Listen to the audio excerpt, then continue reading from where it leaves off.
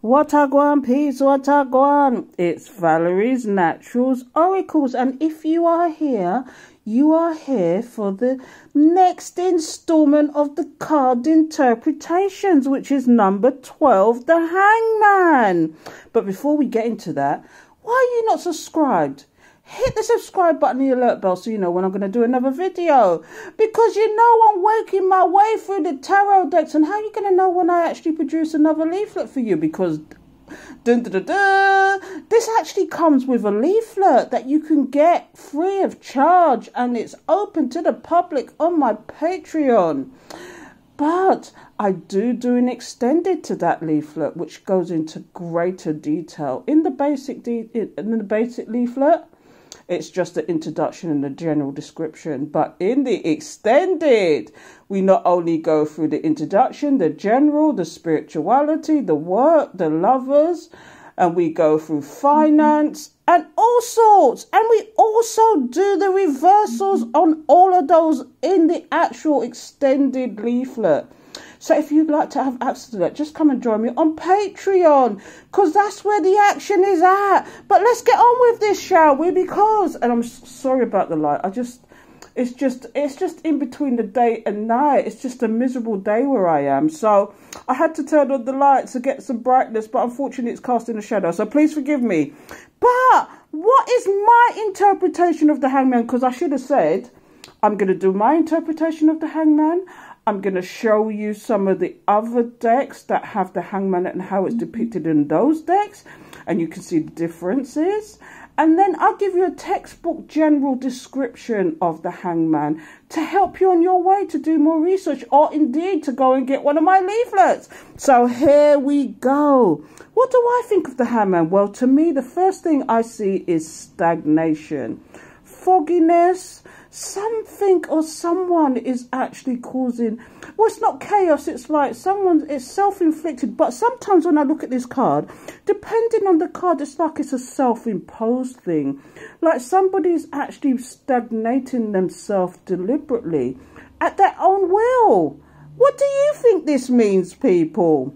I mean, I guess in reverse, if you want to look at this in reverse, okay, that's somebody suddenly getting clarity. They can come off of this hanging tree and then they can, or whatever it is, because some of them is hanging off of different things, isn't it? But do you notice, if you look at this picture, this guy's hanging off the tree, okay? But do you see that it's like a little, it's not even tied properly and he's got another foot in an angle. Now, if this was self-imposed, okay, not it's self-imposed, but if this was forced on somebody, okay, do you think somebody would be hanging like that with their angled, the other leg angled like that? This is somebody who's deliberately stagnating because, dare I say, I've been reading Men from Mars, Women from Venus, okay, and I got to a chapter where it talks about men like rubber bands, and particularly men like to have their space sometimes. It gets too much, intimacy gets too much for them sometimes, and they want their rubber band. And this is what this card reminds me of. This man wants to have his space, his isolation. He's got problems he needs to be thinking about. And this is what I get from this card. I do see first and foremost stagnation. But when you turn it around, if it comes in reverse, it's about the enlightenment. It's about clarity. It's like downloads, and now they can go back on their way and go back into whatever and come out of their cave. And this is what I get from this. But this is like a self-imposed stagnation, if you know what I mean. Anyway, I mean, it's not really a bad card. Some people can make it sound like it's bad, but it's not really. It's somebody who's self-imposed this stagnation on themselves because they've got stresses or worries they want to think about.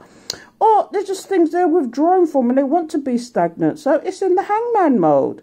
It's all about the hanging around, isn't it? Anyway, let me show you some other cards from some other decks so you can see the depiction on there, because I think sometimes the depictions are important in some of these cards because it ignites the intuition and whatever's in the card. So let's get to the first one. So the first one I've got here is the Spellcaster's Tarot. And this is the Hangman in this card. Isn't that a strange hangman? It's almost like someone's dead or dying and they've just been hung in the tree. But it's just another depiction. Do you see like the representation of night and day? It's like this person's been hanging around forever. And this tree could even be the tree of life. It's so old, isn't it? And if you don't know what the tree of life is, go look it up, okay? But in some books, they give a description about somebody called Odin who actually stayed in the tree of life, hung in the tree of life deliberately. And after that, I think it was the 8th day, they actually got enlightenment on spirit. So this is what this is representing. Do you know what I mean? But again, I told you I'm big on research, so I do look into these things. And I did see some description about this. Do you know what I mean? So the hangman here is very different. So let's look at another one. And I've got here the Raven's Prophecy. So this is the Raven's Prophecy. And this is the hangman in here. Now, you know it's all about the ravens. So, of course, it's going to be a raven hanging upside down. But do you see again that he's not actually tied to the tree? He's just hanging upside down because it's self-imposed again. Do you get what I'm saying here now? The hangman, some people think the hangman is been trapped on there on purpose. There is a few cards that show them they're hanging, you know, like not purpose, but like other people have trapped them there. But it's not very often. And again, this is depicting this person doing it on their own will. And this is what it is. So I've got 2 more here. I'll be quick. But what I've got here now is the Hanged Man in, which deck is this now? Let me just find out for you. Bear with me a second. Oh, I love this deck. The Spirit Within Tarot. Okay. And this is the Hangman here. Now, I do recommend these cards. I've done a review on most of these. I haven't done it in the Spellcaster because this has been around for a while and there must be a lot of reviews, although I still could do it, I guess, if I run out of cards. But this hangman is very typical. It's like somebody hanging from a string from a tree.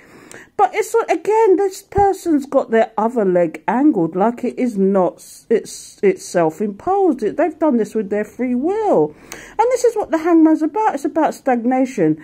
And 9 times out of 10, it's because of worries about getting away from things, just stagnating and closing the door and going into the cave.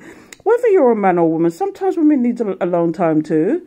I love my alone time. I love when I'm not busy. I can slouch about and be lazy and do what I want to do. But 9 times out of 10, that doesn't happen with me because I've got too much to do. But I'd love to hang around like this. Anyway, one more card. And this is a brand new deck for me. It's called, and it's very non-binary is the word, because although that's meant to be a woman, that could pass as a man, couldn't it? But this is called the Nero Tarot, okay? And the hangman in this, again, is very nondescript.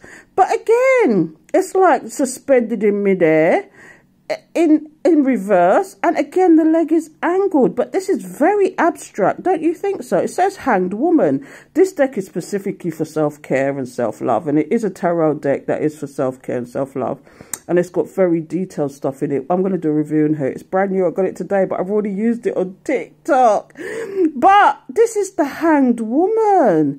Isn't that a fantastic card? It's nice to see a different depiction, isn't it? But as I said, this one is very abstract, and you could pick up on the colours if you wanted to. But again, if you had turned it upside down, she's enlightened. This is somebody who's actually got the message, who's actually got some clarity. And this is what this is all about. So I'm going to leave it there with all these decks, and I'm going to give you the textbook version. It's a short one. But like I said, if you want more detailed, come and join me on Patreon, where there's loads of exclusive content.